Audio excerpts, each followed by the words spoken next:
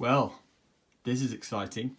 So you've probably seen in a lot of the comments on my YouTube videos when I've been installing new consumer units that I've been really slammed for not using a Torque screwdriver. And to be fair, those comments had some value, because it is really important to get the right torque when you're terminating cables into circuit breakers, RCDs, things like that, where the manufacturer has given a certain torque setting that they require you to tighten it up to. So I went ahead and got myself one of these. It's from Wera. Now, Wera are an amazing brand of tool manufacturer, and it's a kit. So I'm going to open it up and show you what's inside, and there'll be a link in the description if you guys want to get yourself one of these. It cost me about 100 quid on Amazon, and I'm really looking forward to using it.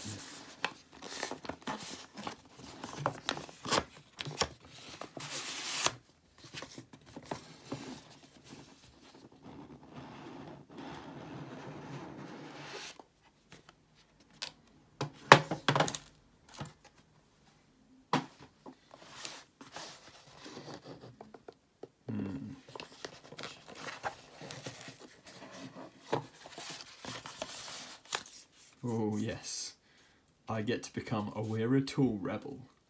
That sticker is definitely going in the new van. So here it is.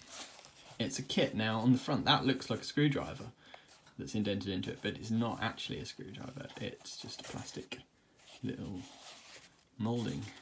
I'm going to open it up. What have we got inside?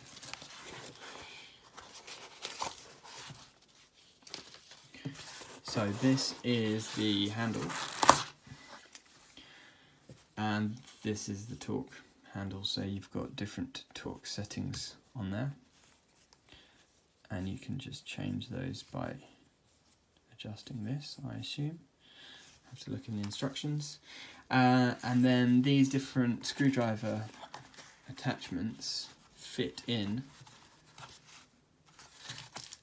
to the head. So this is, for example, probably the one that I would use the most for installing circuit breakers, because it's the perfect design for connecting those up, and it literally just clicks in to that, and that is super solid. And then when you turn it, it gets to a certain torque setting, and then it will just click and slip, basically to stop you from over tightening it. I've already got one of these Wera sets, very similar to this, but not with a torque handle. But the ends here are a lot thicker in the set that I've got. These ones are designed to fit into circuit breakers, RCBOs, things like that. They're like a slimline version. So they're much better from that point of view, that they're going to fit into the different circuit breakers. So we've got different styles here. You've got a really tiny flat one, you've got a slightly bigger flat. This is probably the size that you'd use for most socket switch terminal, things like that. And then a large flat.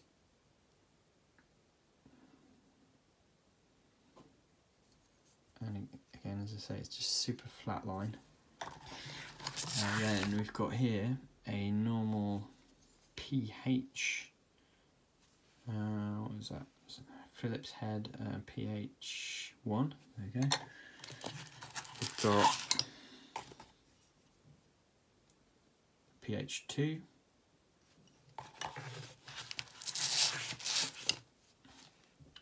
And this will be PZ, so POSI, PZ1, yep.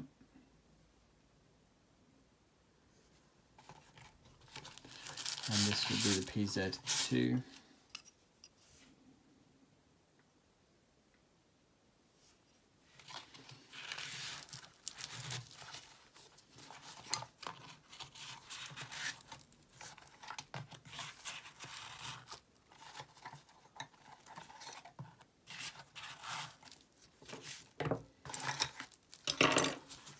And then here we've got some Torques.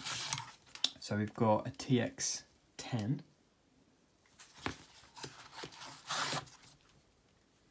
TX15,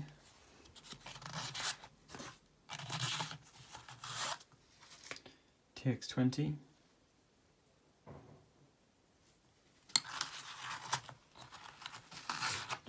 and TX25, which are really handy in some situations when you've got Torques terminals to tighten up.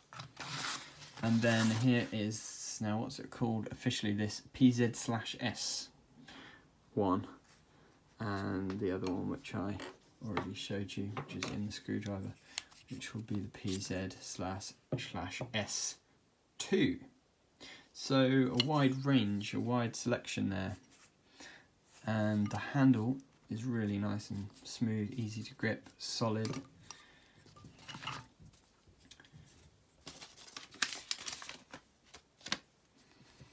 And to change the torque setting, what we do is we pull this down and then we turn it. So we've got 1.3 Nm. Can turn it again and it goes down to 1.4 Nm. Turn it again, it goes down to 1.5 Nm. Nm stands for Newton meters, by the way. That's 1.6, 1.7, 1.8, 1.9, 2, so 2.1, 2.2, 2.3, I think it goes all the way down to 3. So yeah, it goes from 1.2 to 3 Newton meters. So that's pretty much the whole range that you'll ever need, especially when you're doing pretty standard electrical work in domestic or commercial properties. And it's super easy to change the torque settings, so you can just grind it right up to the one that you use the most. And that's it. So let's try this out now in real life, and what I thought I'd do is get a brand new Hager RCBO, which is the type of thing that I would be fitting on a fairly regular basis in a domestic consumer unit. This is an ADN40, so it's one of the larger types, and see how we go about figuring out what torque setting to use and how to set it up, and actually how to tighten the terminals to the right torque setting. Now I opened the box and I looked straight at the circuit breaker and the RCBO, and I thought, okay, there must be a torque setting on here somewhere. And having searched everywhere around the casing of the RCBO, I cannot find a torque setting, which disturbed me a little bit. There is no torque setting. It gives you the strip lengths of how long you should strip the conductors, but that is it. So I thought, okay, well, let's look in the instructions that are provided. So we've got the instructions here that come in the box, and again it gives you quite a lot of information, including what type of screwdriver that you should use, that you should use a PZ2 screwdriver, how you should click it into the DIN rail, etc. But I can't seem to see anywhere a torque setting. So, okay, what do? Do we just tighten up to whatever length we want? Well, no. Let's try looking on the Hager website. So, I've gone to the Hager website here on my iPad, and you can see, if you just Google Hager RCBO torque settings, this is the page that comes up. They do give you standard torque settings for their different products. So here we've got RCBO. It says to use a PZ2 or a flat 5.5 screwdriver. And then for different size cables, it gives you different torque settings. Although actually, in this case, they're all the same. So the torque setting for a Hager RCBO is 2.1 Newton meters. So there we go. That's easy. So let's set up the new screwdriver, and I'm going to put the PZ2 in here, which is this one. Click that in, and then I'm going to set this to 2.1 Newton meters.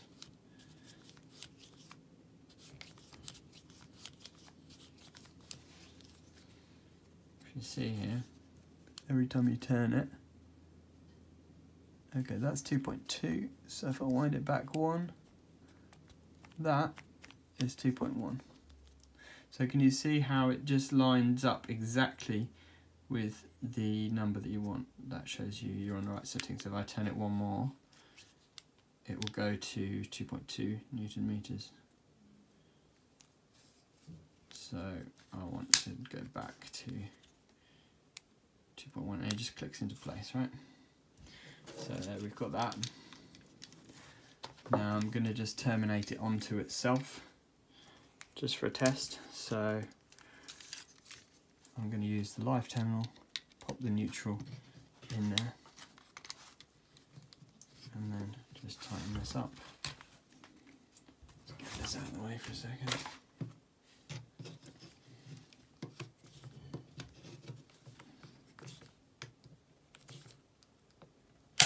There we go, it clicks when you get to a certain setting. So that's it. I've reached the correct torque setting, and that is nice and tight.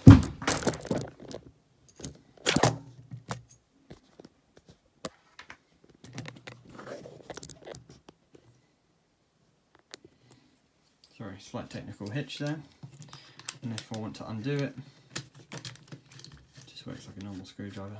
Undo it. Now let's try and see if it fits into the neutral terminal, because sometimes these can be a pain with Wera, but actually fits perfectly, and there we go, just clicks. And it just slips to stop you from tightening it up any more than it should. And that's it.